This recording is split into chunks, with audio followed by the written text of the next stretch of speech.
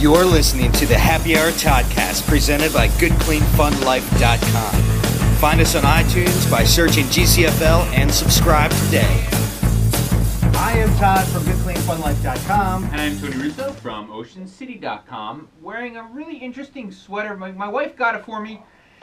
I don't know, I feel like I'm kind of like a flower with no puffy things, but this is, I've got like leaves. I've got a fuzzy head. I'm the world's largest dandelion. You know, you need just a little bit more salt and pepper on the temples, and I have a camera on my neck, and right? We could reenact Spider-Man the later years. Reboot. After Spider-Man got old and Perry White got bloated. It's pretty sad that I'm trying to compare myself to a Peter Parker character. Oh, well, they just keep getting younger and younger. Yes, the next one's going to be like Boy Spider-Man. Yes. So. Yeah. Anyway, all sorts of fun stuff today. I've got actually a couple fun things. We were out, we got out, we did stuff, and we also think stuff, and that's what we're here to talk about with you today. But before I get started with my stuff, we're gonna get to Todd and his stuff. In case you missed it, but you can check back on Todd's Facebook page. We do Facebook Live. Tell us about Facebook Live. Why don't you? Well, we just tried it. We're gonna be doing some other things. We've been doing our show in a number of different formats, and we always are looking to update it. We did a little Facebook Live intro, so some people jumped on that. I think on there we already had more viewers than we've had here, than we've ever had here. But that's okay. I get real. I want to make sure that things look nice and are produced. We have the triple camera set up. Yes. We're gonna try to produce a piece and turn that around. We're our same very day. Own sitcom. Make sure that things look. You have much more successful podcasts. I do. I'm a podcast superstar now. I didn't realize that. But yes, we do one called So What's Your Story, and that's not even me. That is Stephanie Fowler from Saltwater Media. I co-host, and I co-host because I don't ever shut up. And so in case she runs out of things to say, I'm there to kind of pipe in. But she hasn't really run out of things to say yet. The podcast is good. It's just audio, and I use my new audio toy, and it sounds fantastic. It's the best sounding podcast I've done. And this since we've been using this audio also sounds better. Definitely sounds great. Yeah. So you talk a lot. I just end up bringing more cameras. Right. And making things more complicated than maybe they need to be. I liked our Facebook Live intro. Yes, I'm sure it was fun. I didn't see it. I'll see it later. You were on it. I was on it. Yeah, I was. But I don't know how it looked. Like I said, I'm a little self-conscious today. The other thing that you can do, I use a camera for one of my other podcasts, and I actually take all the red out of my face. That's how you drop it down. Poor Doug, because Doug will wear a blue shirt and it'll be like purple because it'll be like gray because I take all the red out of everything. But so the Facebook Live is relatively new, but they've been pushing it. They've definitely been pushing it. It's that new thing. We talked about it last time on the podcast, how like if you have a new site or a new business or brand that you're trying to bolster, it's a great way to, get to the top of the algorithms. I saw something the other day that Facebook is easing its sort of, they had a 20% rule. If there was too much salesy type stuff, your promoted post or your promotion style post would only get out to like 20% of the people.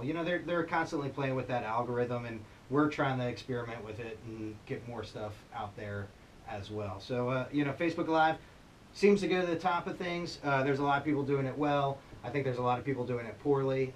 I'm probably one of the people who's going to be doing it poorly. One of the things that we've been considering using it for is something that I've been trying to produce for the last 6 months called Ocean City in 60 Seconds, and that's pretty much going to be my huge face. Sure. We were trying to get someone better looking and younger. Is that why you went for the haircut? That's why I cut my hair so short. The thing about when my hair is this short, the gray comes out more. Yeah. Like my long hair. I like the long hair, Tony. It's a little bit more savage. Yes, yeah. And well, I also sometimes it gets really long, and it starts to curl and I haven't had it like that in probably 2 years, but I'm thinking that I might not get another haircut until September or October. Just really let it go. Go the whole wild man route. I like it. So Facebook Live, if you're doing Ocean City in 60 seconds, I think you already have a leg up on half the competition because, you know, there's just a couple real simple things, and I know this is a half-hour show. We've been doing it for a long time, to the point where I think it flows pretty nicely, and if you're sitting and listening, you're getting the whole experience. Right. But when you're scrolling and you're going through Facebook, anything that's more than 60 seconds is a little bit tiresome. Right. Frankly. Yeah. They have a lot, and Facebook isn't. I've seen a couple of them, and they all just look like FaceTime. Yes. It's like, hey, someone broke into my house and is FaceTiming with me. So there must be a better way to produce it. I have an okay camera that I think would be useful. So if I could get the camera set, I actually even brought I have a tripod. I wish I were better looking. I'm not like, no one looks at me and says, ooh, we want to go to Ocean City. We want to go where they keep people like that. That's not really. Yeah. I see your point. It's funny because I have a post that we're gonna be putting out, and it talks about sort of just some basic techniques to make your even amateurish video look better. Simple things like having the camera stationary. Right. Even though it kind of is a bad angle, but it's better to, instead of holding it in front of you, if you're doing the FaceTime Live, you know, to have it resting on something. So it's 100% stationary. Right. The other thing is do your best to make sure that the natural light is behind the camera and in front of your face. That's a huge thing because you get these like blowouts. It's so funny how people. It's a simple thing, right? Right, and the thing is, because this happens to me with beer a lot of times, you forget that people don't do this all the time, and they just don't know it. Like, of course, you like. Right. One of the reasons that this desk is here is because that window is there, and because the desk, I was like, somebody's like, well, why don't you put it in front of the window? And I'm like, because if I put it in front of the window, we will never be able to take any photographs of ourselves because of the light. And if I put it there, then we'd have the door in the background and people walking in and out. This is a place we have a natural place for hanging things. We have some light from the side, a little bit of extra light. It's still a little prison-y here, but still a little Afghanistan cave. The prison podcast, but not for lack of trying. Well, I might be doing that with Dave Miller before too long. So, one of the things that I wanted to talk about I actually did the Google Primer this week. Oh, good. Yeah, and I don't want to take too much credit for it. I was really just bored, and I looked to see what it was, and it turned out to be something that I wanted to talk about anyway. Okay. And hit me with it. Personal brand. Okay. As an employee, which is something that we've been doing. Certainly something that I've been doing for a long time. So that's why I want to talk about it, because I was right all along, and Google just said so. Vindication. Right. So one of the things that I do is I write for OceanCity.com. I'm the editor. I write for Annapolis.com. I'm also the editor. Sometimes I lie about those things. Like if I'm, like I don't say, it doesn't say, it says Tony Russo writer, because you want to make it sound like there's other people. Somebody, yeah, right. So and so for instance, I write for Maryland.com a lot, and I never say that I'm the editor of that, or the sole writer or any of those things. But the idea is that I develop myself as the person who writes these things, you know, and the same thing with beer. I've kind of developed, you know, we have ShoreCraftBeer.com, and I've kind of developed myself as like the beer guy, and I don't talk about like the taste of beer. I don't do the technical side of it, because I know people who are way better at it than me, and also my job is to bring along people who aren't into it yet. Right. So I want to make it very accessible. Right. We talked about this. You're the cultural impresario. Exactly. I'm not the beer impresario. Absolutely. I like it. And so, one of the things that Google had mentioned in their primer, and if you haven't signed up for the Google Primer, it's something really worth considering. It takes 30 seconds, and it's really, I mean, don't want to be gross about it, but it's like a bathroom read. It's 5 minutes, 7 minutes. And you can scroll. It's gamified. Through. Yeah, and you can do it or not. It says this will take you 5 minutes, and then you can say, all right, I have 5 minutes, or I don't, and I'm interested in this, or I'm not. And if nothing else, it gives you ideas. If it doesn't give you any solid, you know, if it doesn't teach you anything, at least you're like, oh, that's something I should at least think about. Or it confirms something that you've been or if you're preaching for me, years. fortunately, if you're me, it confirms how brilliant you really are way deep down. But one of the things that people are often talking about, one of the things that makes me a bad salesperson, and I'm not, like, that's not my job, like, I don't sell, so it's not, I'm not really a bad, but what would make me bad at sales is I'm not really good about talking about anything other than myself. Right. You could sell yourself. But, and well, it's not telling myself, it's just not shutting up until people are like, oh, that's Tony Russo, that's that guy that never shuts up. But one of the things that helps is, as I go out and people see me and I'm out taking photos, and another thing is... Oh, look at this. Props on the side. Props on the side. I bring this every place. Yes. I mostly use my phone. Uh-huh. But you have that. It's got the big light. It's like, oh, look, he must be official. It's legit. I mean, everyone has a camera. I mean, everyone has a camera in their pocket. You can have credentials, but if you have a standoff flash, yeah, that's legit. Then that's it. And I hardly ever use it, but I have it. So recently we were at the Dunes Manor had a grand opening of a new set of suites that they have, and I was there and everybody was kind of getting together and they were having trouble getting the stand and the ribbon cutting, and I just took charge, and everybody's like, oh, he's got a camera around his neck, he's in charge. So I'm like, okay, you got to move in, everybody look at me, and there were other people there who were taking for the paper with their phones or with their little cameras, right? Yes. But I was the guy with the big camera, and I was the guy that said, look at me, and so I got the best shots. Yeah. Yep. No, I've always said this. We started our career taking pictures of people in bars, and oftentimes without really consent, but it's a public place. Right. And I just remember anytime anybody would ask, I would say, first of all, you have a camera, so there's a certain level of legitimacy. You're asking them to get their picture, and then they're like, oh, what is this for? I just say, oh, it's for the website. Right. The website. The website. Yeah, of course. Why wouldn't it be? It's going on the web. Right. That's where we keep all our. You were like, oh, okay. As long as you're not one of those newspaper people. So my tip this week, if we're gonna call it a tip, is that you should start to make sure you cultivate yourself for what you do. Now Google, like, it's easier for me too because I'm a writer. It's what I mean.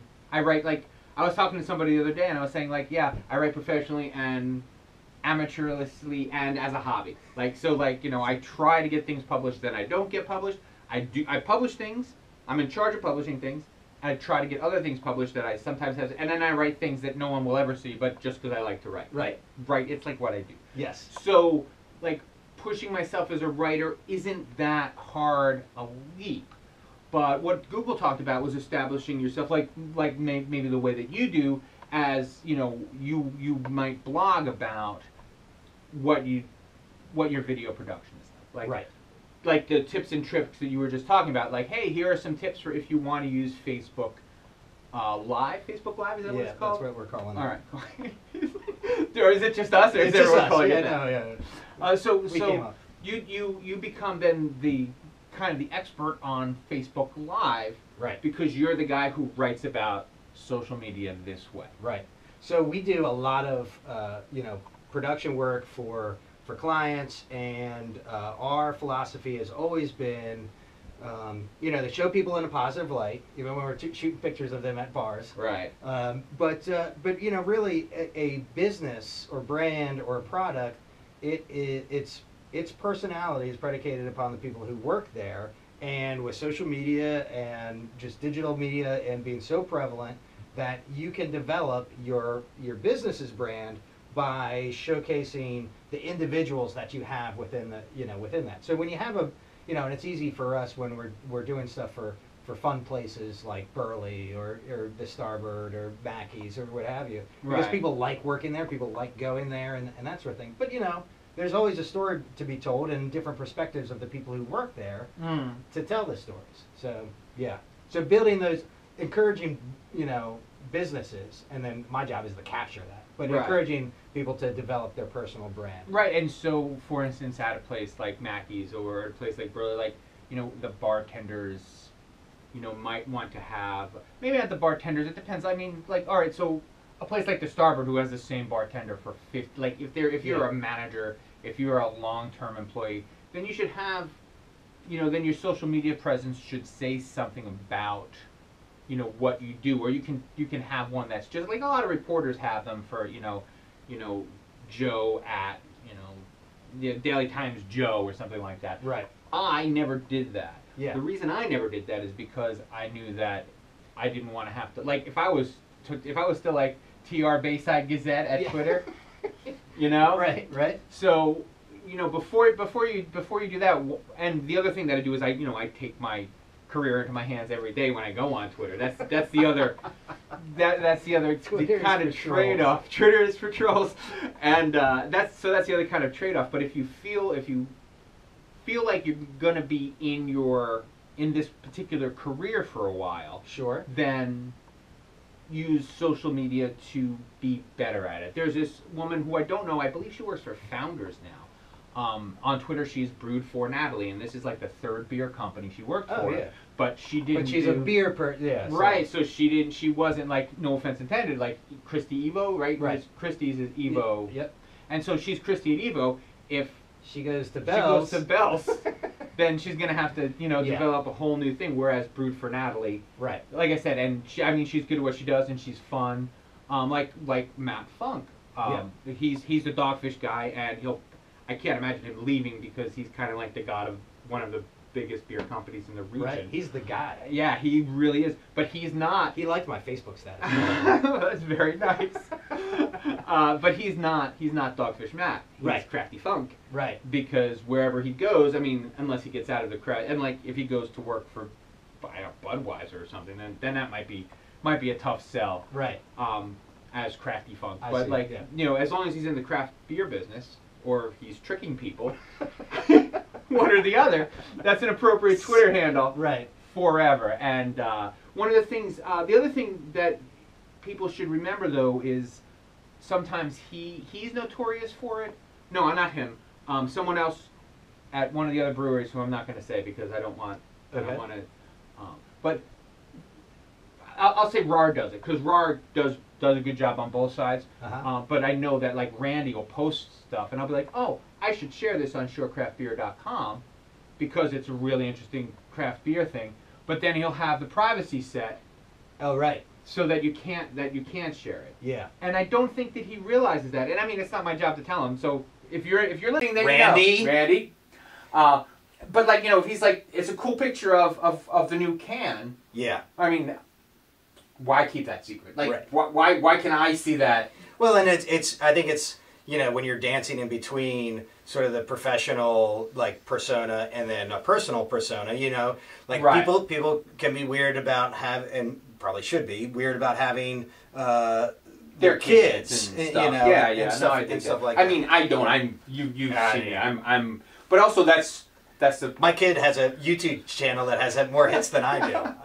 But also it's the personality we cultivate where we're like, yes, we're going to embarrass ourselves. My daughter, I was dancing in the kitchen last night, like being silly dancing, like this, and then like this. I like it. And and I was videotaped, and they put that up on their Instagram, and it's just as simple as that.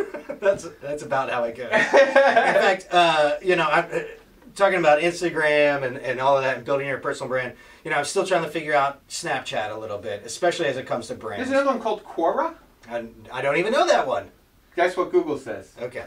But what we started doing, Natalie and I, it's like, that's like real embedded, sort of brand building at the personal level, at the real personal level. Right. So we post embarrassing pictures of each other back and forth, because it's a very, small group of people. On Snapchat. I mean, 20 people see Natalie dyeing her hair, and it looks crazy and that sort of thing. And then I'm sleeping on the couch, which happens inevitably every night. That we're not out.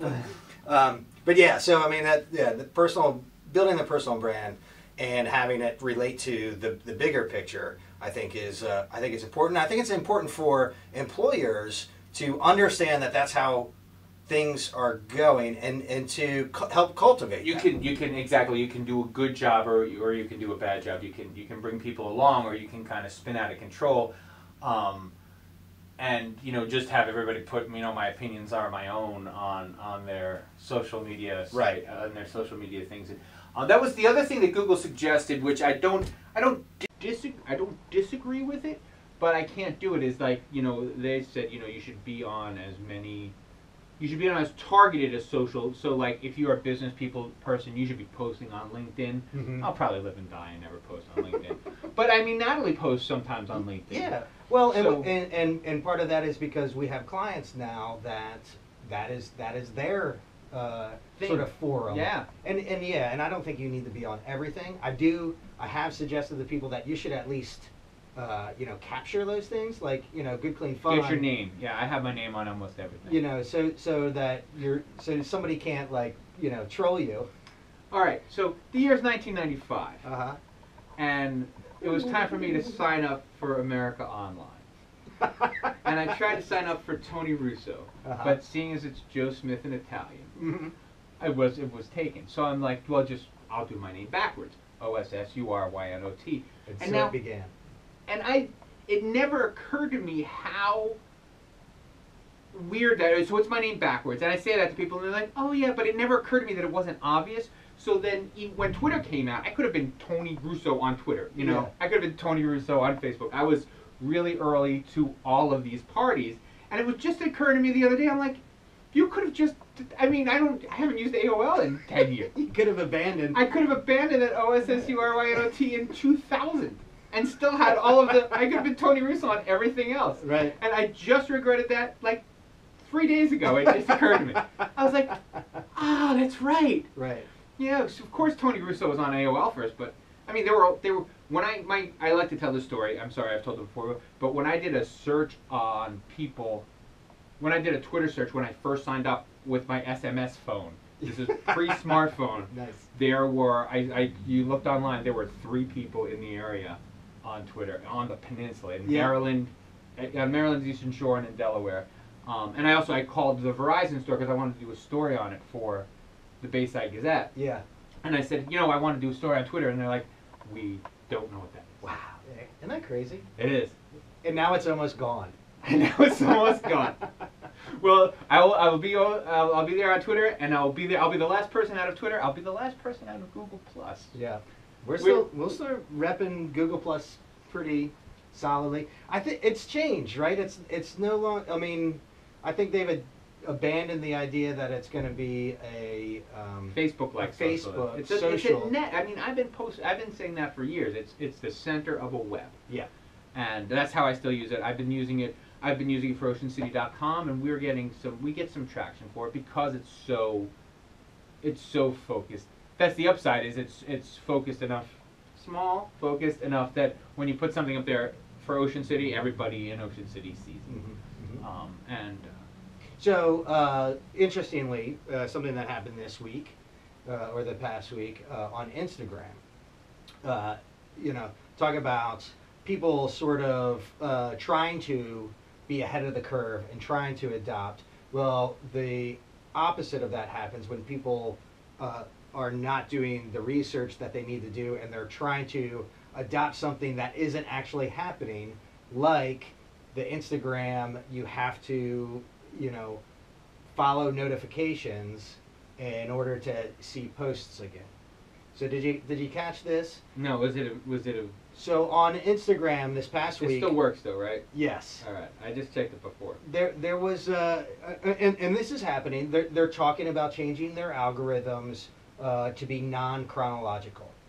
Twitter did that, and they made you opt out. Yes. So if you don't want to see if you want to see them in order, you have to say I want to see them in order. Otherwise, you're going to see them like on Facebook, where you have to fight to get. Right. But this is the model that they're using, because this is how the pay model for them is going to end up working out, because they have to be able to put things in your feed that you don't want. Right. However, in the past week, they had this, somehow somebody got it in their head and wrongly informed everybody that on Tuesday morning, if your followers didn't, follow or turn on notifications for your Instagram page, that they would never see another Instagram again. And then, first of all, let's take a step back. And there's plenty of motorcycle and girls doing dumbbell squats and and things like that I could never see again, and that would be fine. Right. Those are things that are At one point, I have one friend who does bodybuilding, and now I get this. Jessica. Yeah, now I get all of these feeds of girls doing squats. Oh, you get extra. Yeah. Oh, I'm sorry. I use Twitter, Instagram, and Facebook all the same way. I just Push. That's just me. It's just Push. here's my stuff. If you Yeah. have your stuff, you can send it to me in the mail. Well, you'll start getting some mail. Email it to me. But yeah, so all these people, and there's this rash of people, clamoring and saying, turn on my notifications, turn on my notifications, turn on, and that's a terrible idea. And it didn't take but a 2-minute search to find out that they weren't changing their algorithms the very next day. They're not even changing them. Initially, they said it could be weeks, it could be months, and now they're saying we're still experimenting. Yeah, with this. we'll let you know. Yeah, so I don't know. I just think it's funny when people like jump on a something. Now, one of the things that was promised from Instagram, and I haven't heard anything, is being able to switch between accounts. That has been promised, and I have not seen it work yet. And that's unfortunate because I can't use it for business, and I think there are a lot of people who don't use it for their businesses We run for that reason. Because I mean, it wouldn't matter. Like most of it just matters that there are things like for OceanCity.com that I put on Twitter and I put on Facebook, but I don't put it on Instagram because one of the things about a corporation is they have really long, involved passwords that that everybody has. Right. Because you don't want them to get, it can't be Tony number 1 because Yeah. you don't want anybody to take over your Instagram when you have Tony 10,000. number 1. Yeah.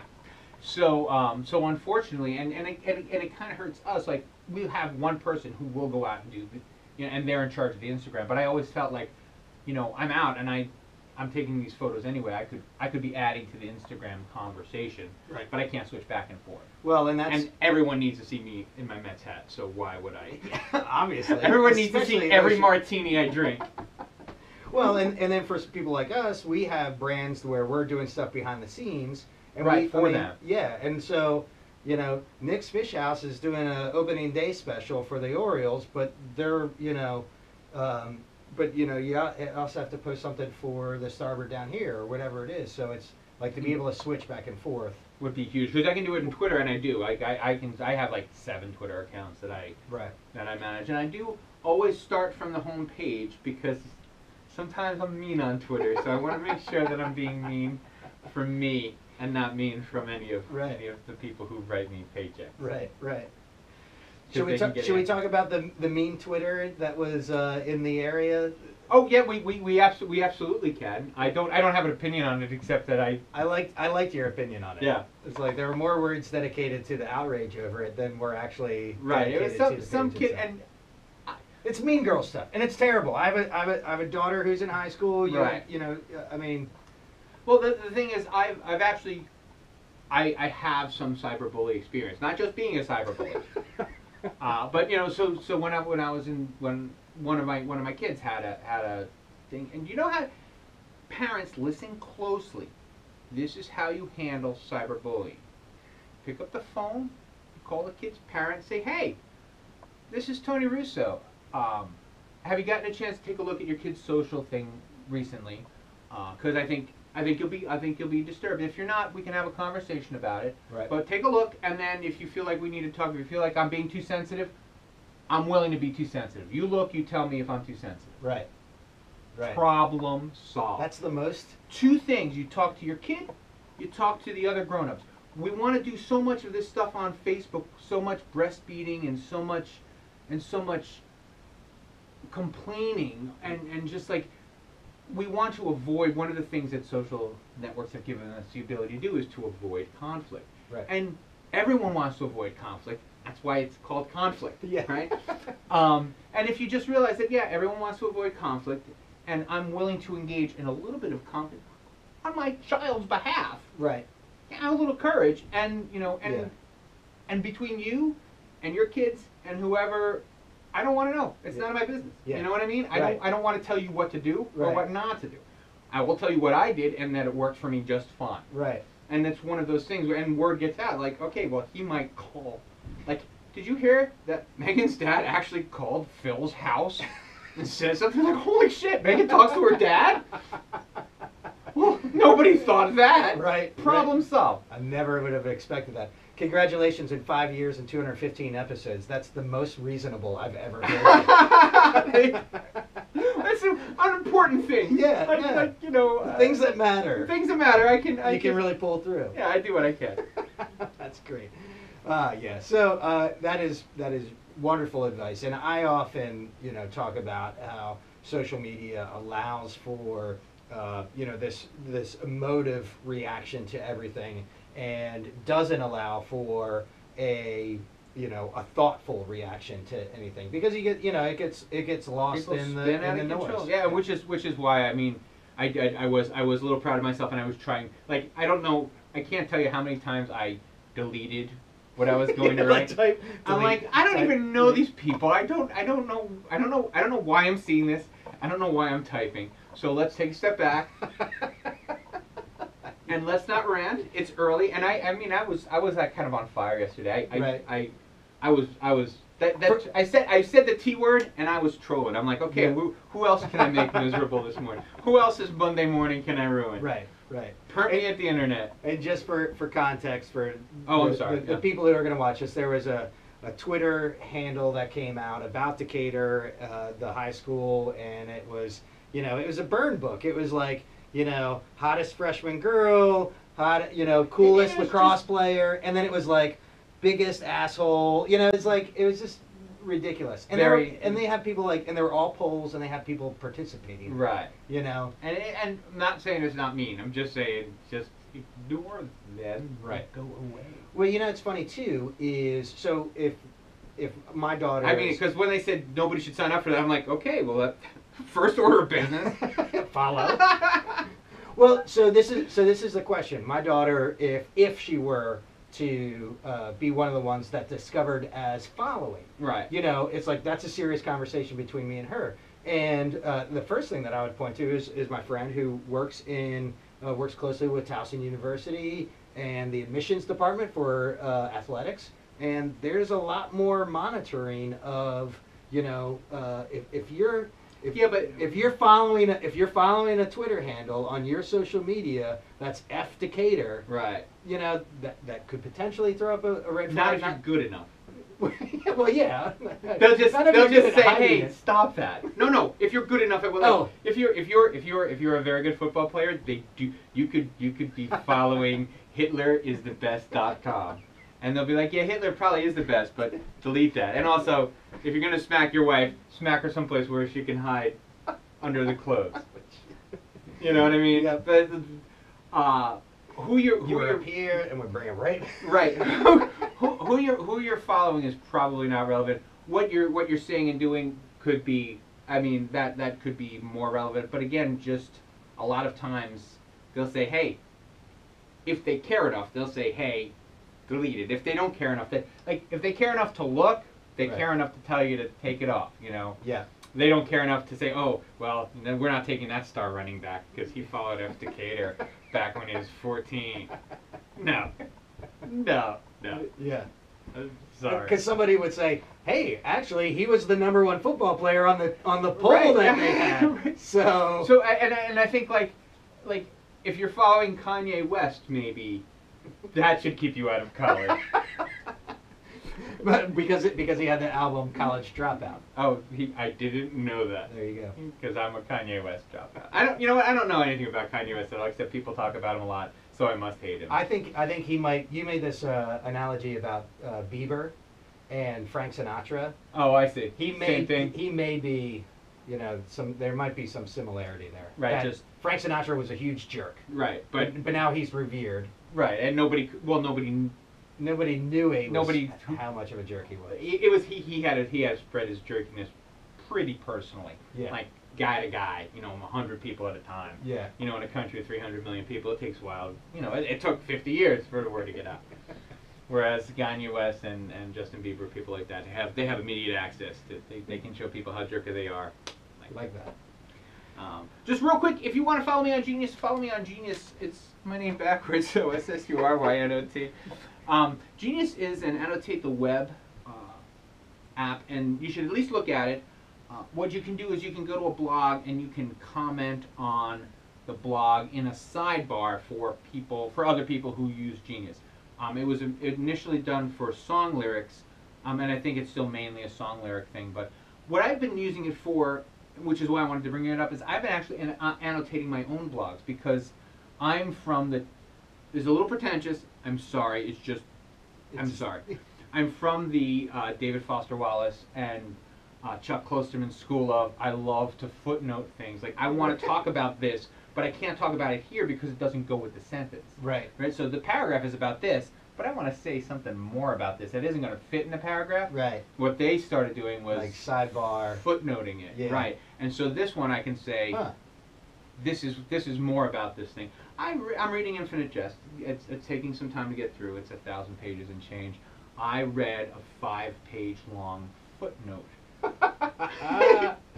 To show you how and they you're do like, I am not nearly as obnoxious no. as I think. No, yeah, no. Well, no, he's I think David Foster Wallace is like an actual genius. Yeah. Like Mozart genius type. Real genius.